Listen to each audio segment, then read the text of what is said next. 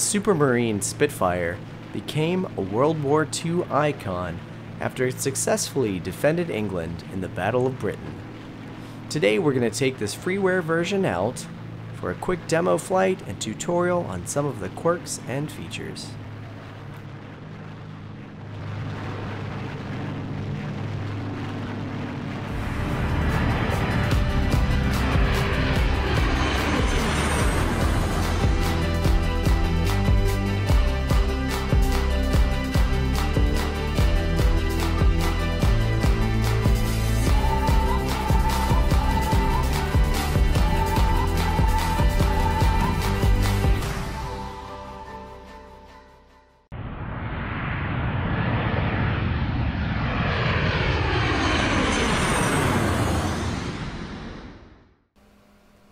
Welcome to RAF Northolt, just north of London.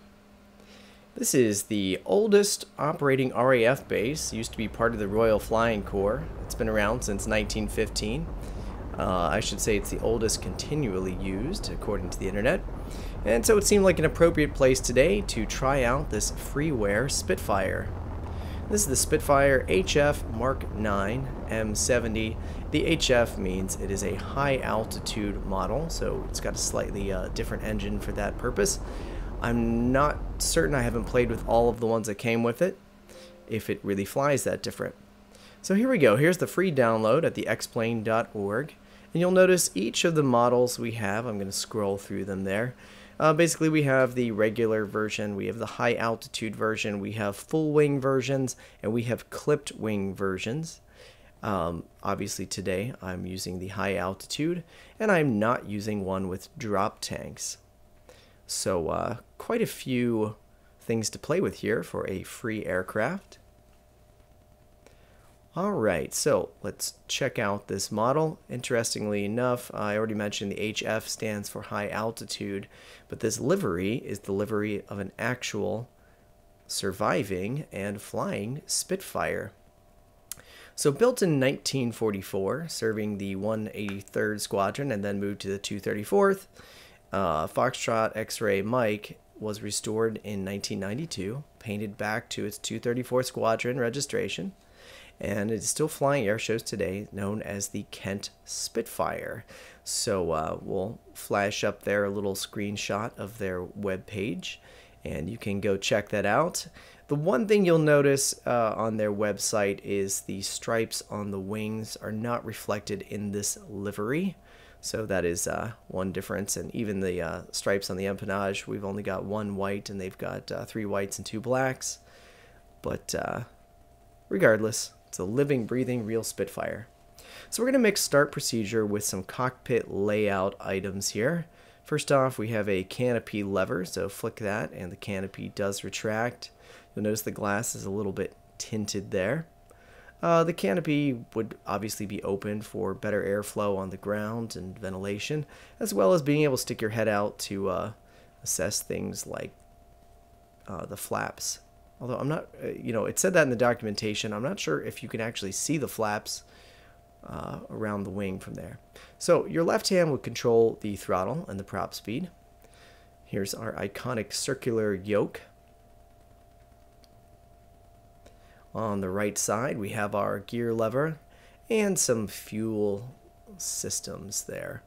Most of what we're going to be paying attention to is on this center panel. We do have a gun sight adjustment. I'm just going to point this out. It's probably not something you're going to use, but it's there. So we've got most of our basic equipment, and if you want to do a little more complex navigational work, you can throw the switch and jump immediately to a modernized panel.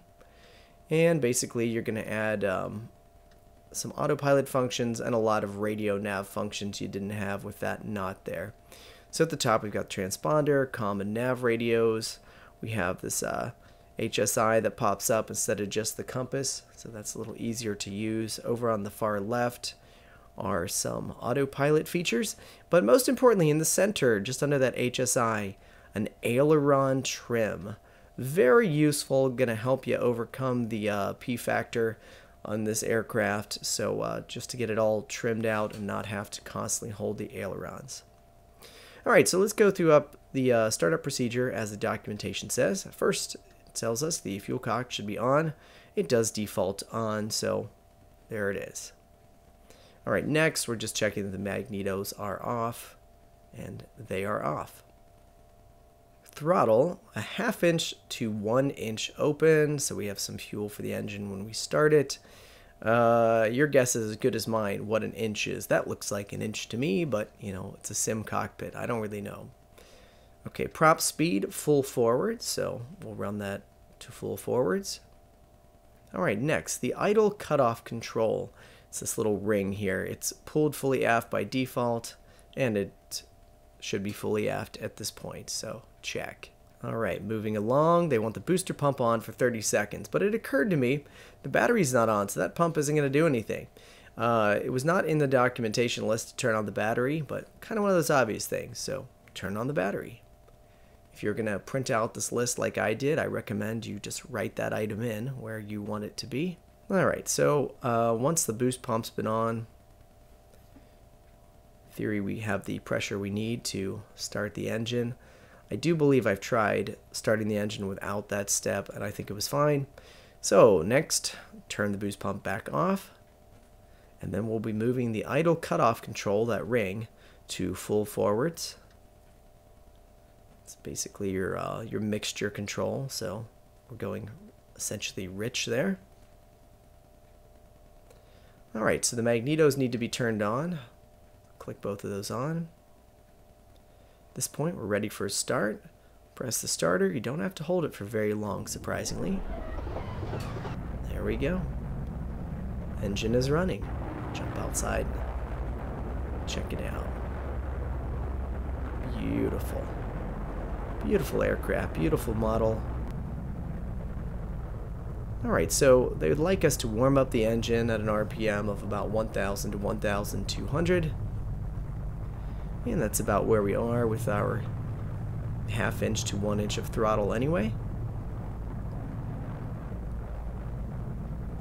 The warm-up period is actually just for the oil, and so we'll look at the oil temp in a minute. They want you to check that the fuel pressure light is off, and once you verify that, turn the boost pump back on.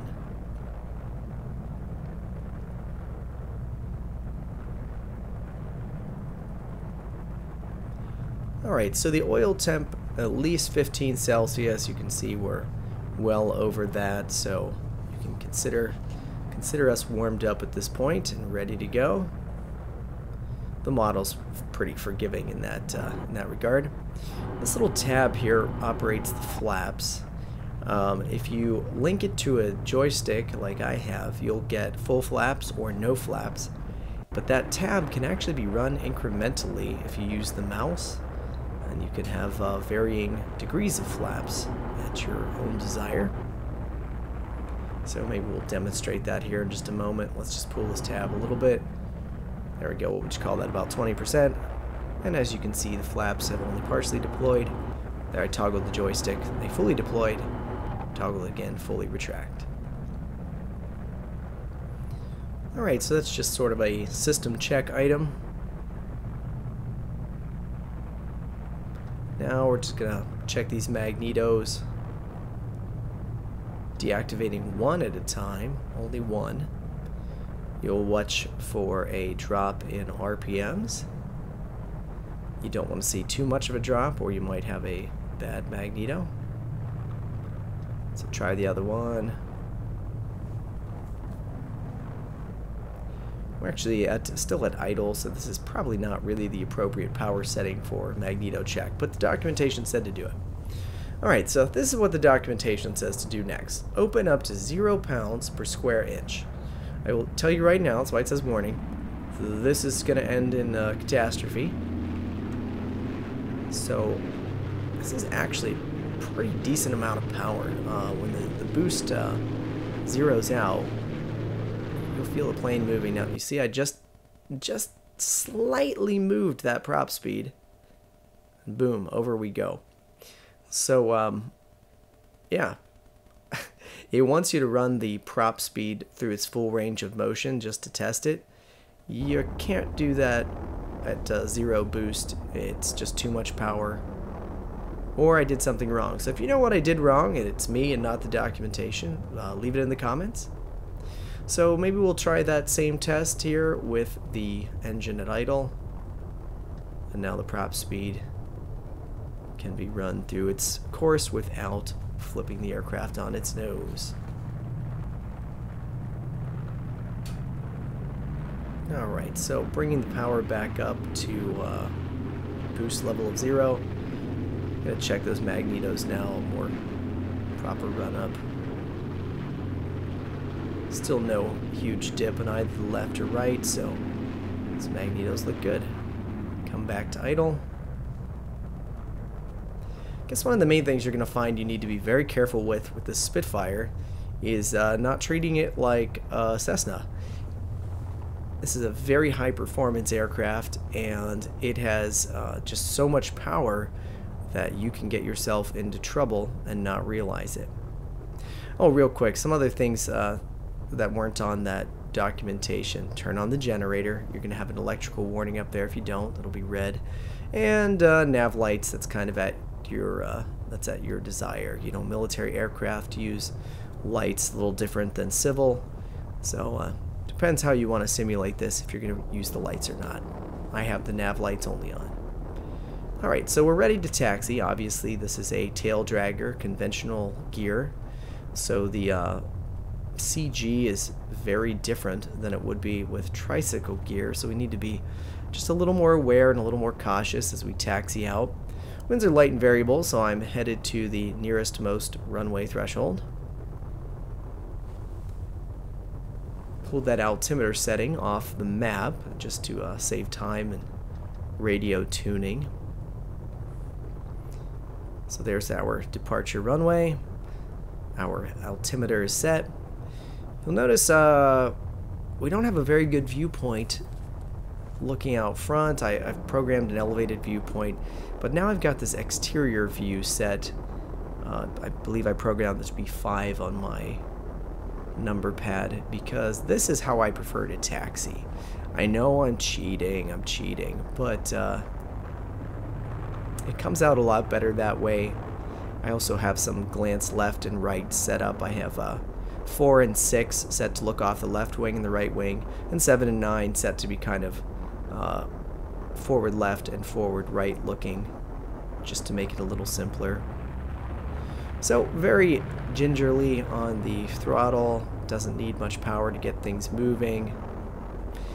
This aircraft has not given me trouble with doing ground loops, which is something that is very easy to do with a tail dragger, but you will find you need to taxi at a very modest speed. You can see how close to the center line both of those main gears are, so as a result, if you try and navigate a turn at a high rate of speed, you're gonna tip it over, and I actually demonstrate that later in the video for you.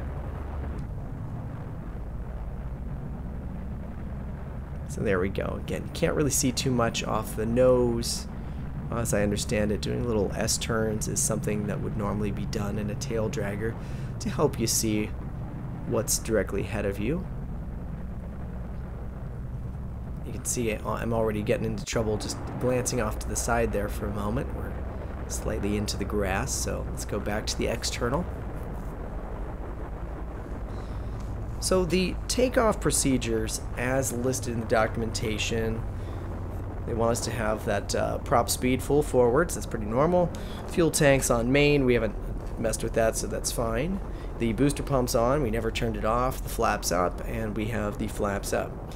And then the procedure they're describing is to use +4 on the boost. The boost starts on that dial you'll see in a moment. -4, 0, +4. I think it goes up to about 8.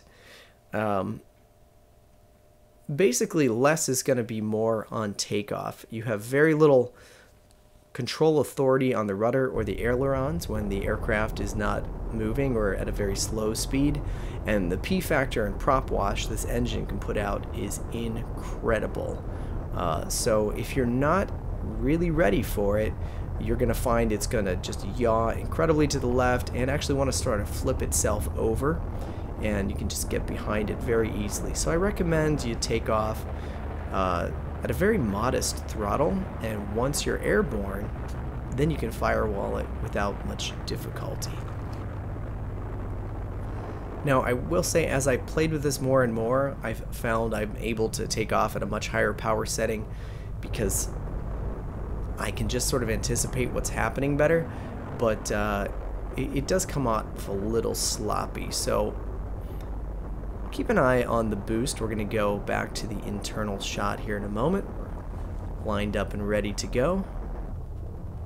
So the boost is over here on the right. Just watch that. You can see we're just below -4. I'm going to bring it up to maybe -2, maybe 0. And I'm going to keep an eye on it. Bear in mind that boost does change as we pick up speed. So it's not like you're going to set a fixed boost. I am going to hold back. So I've got the joystick full back that's raised the elevator, and that's going to help force the tail down. If I don't do that, the tail's going to come up very quickly. We have almost no authority at these low speeds, and so the aircraft is going to start rolling and twisting with the P factor and the torque and the prop wash, and you probably won't be able to recover it. So you can see we're just below 0 on the boost. It's pretty gentle. We're going to use a little bit of rudder. Still have that elevator up. This is a very leisurely takeoff. We could use more power, but I will tell you, until you get used to this, probably better off. Now once you feel it lifting up, you can pretty much firewall it. It took me a little second there to recover from that yawing to the left. Now we're safely up, so we'll retract the gear. So once you get airborne, you're going to notice it's very responsive, as a fighter aircraft should be, but it really wants to roll left. So there you go. I just let go of the yoke. You can see it looks like I'm just initiating a turn. So here we go. Let's open up that modern panel and adjust the aileron trim. I'm just going to keep holding it until it stops rolling itself. So I'm bringing myself back to level. I don't just want to sit on it and wait for it to come back right, because then I've exceeded what I need. We want kind of a neutral setting there. Alright, so now that we're trimmed out, life is good. It's going to be much easier to fly, and we can get rid of that modern panel because I like the classic look, and I'm not going to do any real modern navigation with this today. Alright, one kind of weird thing, the airspeed is indicated in miles per hour, and it's a sort of a doubled up gauge there, where once it rolls over and is reading, you know, it's spun the whole way around, then you're on to the inner dial for the higher air speeds. And that shouldn't be too confusing, because I don't think you're going to mistake yourself at that high airspeed for accidentally being at the number indicated on the outer ring. So this aircraft, very fun and aerobatic. You can do loops, you can do rolls. It's going to snap left easier than right because of the engine direction.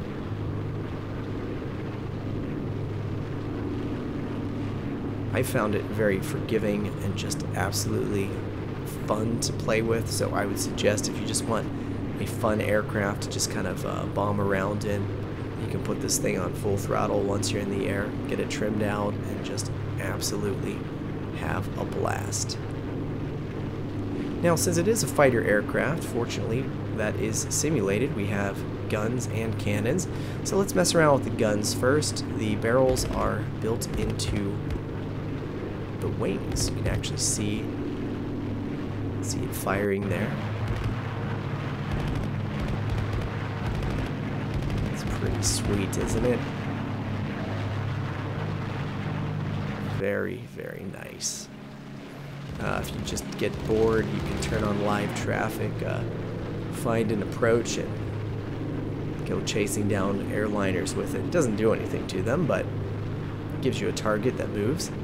Now the cannons are a little more interesting. This is probably not realistic, and I'm not really sure what they mean by cannons versus guns, if this is just a much higher caliber round. But for whatever reason, they explode when they hit the ground here. And since we're turning, you're not seeing the... There we go, there's the impact. I'll give you the external footage here in just a moment. But isn't that great? We fly through the debris. So again, you can have a ton of fun with this. The ammo is not unlimited, so don't go crazy. Alright, let's see that from the outside. Again, very, very maneuverable. Just inverted or just pulling through. Look at those explosions. There's certainly nothing...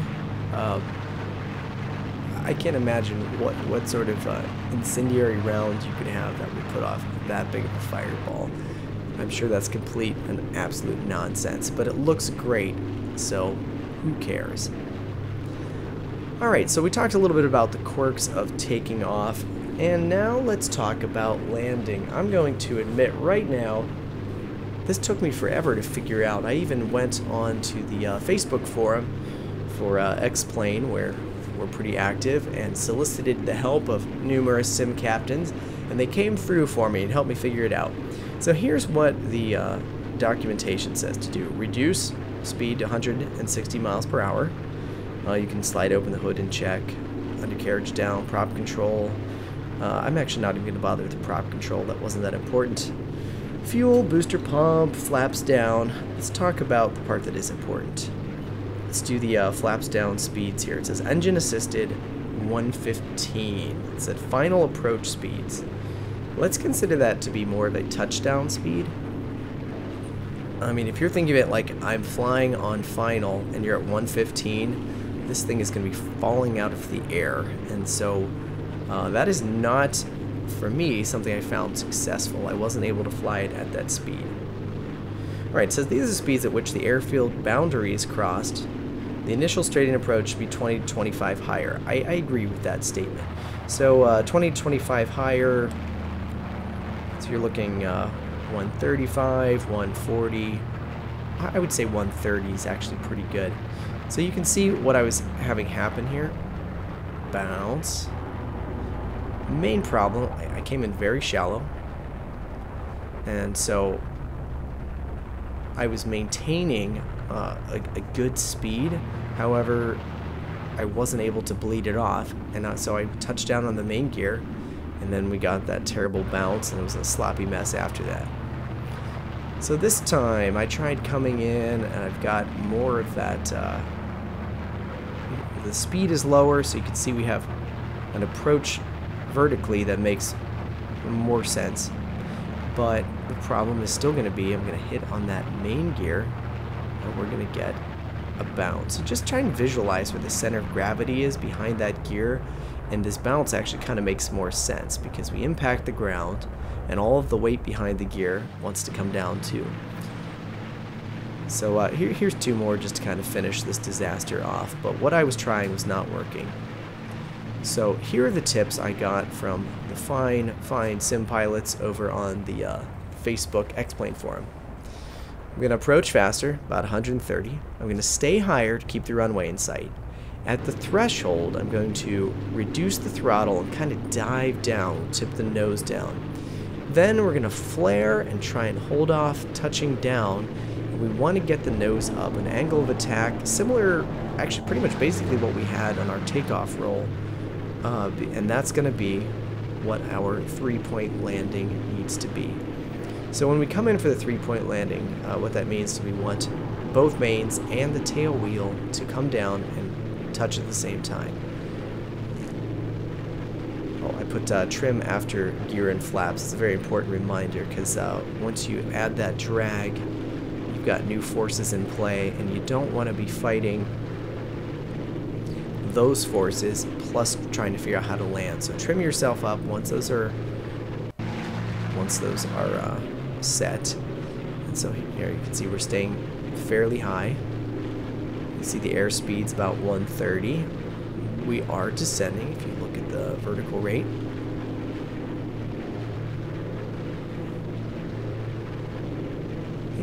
should pick out kind of a reference point, because as we get closer, I'm going to try and keep the nose up, and I'm going to lose sight of that threshold. So it looks like we've got kind of a road coming through the town, and once we cross that road, we're going to be just about to the airport property. Alright, we lost a little speed. We're going to try and bring it back up to hold 130. Vertical rate is zeroed out, so we're flying level right now. Here comes that visual reference of the road. We're approaching it. So once I get up here, then we'll start kind of nosing down for the runway. Still, we're staying above that 115. Consider that more of your touchdown speed. So anywhere in the 120 to 130 here has been working pretty nicely for me. And if you know something I don't about doing this, and have any tips, again, leave it in the comments. I'd love to see it. Now that we're almost down, I'm going to try and get the nose up for that 3-point attitude, and then we'll start drawing back the throttle. When I nosed up, I was holding back on the stick. Don't give any of the stick back. Just keep it back, and you'll just keep losing speed and lowering to the ground. If you let some of it come forwards, whatever you let come forwards, you can consider that building bounce energy. Oh, remember I told you not to turn too fast? There's your demonstration. So, other than that turn and mashing my wing, we had a pretty smooth touchdown there. Maybe the tiniest of bounces. Let's check it on the external. Go back over what for me has been my procedure here. Flying 120 to 130 indicated miles per hour. Staying a little higher than we would in tricycle gear. I know I'm not really at the threshold. I'm already diving down. And then here comes that flare. We're bringing the nose up. Watch the elevator. See, once I brought it back, I just held it there. It floated down and pretty much stuck to the ground, and that's exactly what we wanted. And then I should have really bled off some more speed. I will mention, obviously, if you haven't done a tail dragger yet, you cannot just mash on the brakes. You'll just tip it up on its nose like you saw earlier when we had that unfortunate prop speed test. So now that we're back on the ground, I guess it's a good time to wrap up this video. I'm not too ashamed to tell you this has taken me the longest to learn of any aircraft this size. Just taking off and landing was a real pain for me, and I even needed help. So I hope you'll go out, fly it, and let us know how you did. Again, we're the Flight Brothers. Don't forget to plan the flight and fly the plan.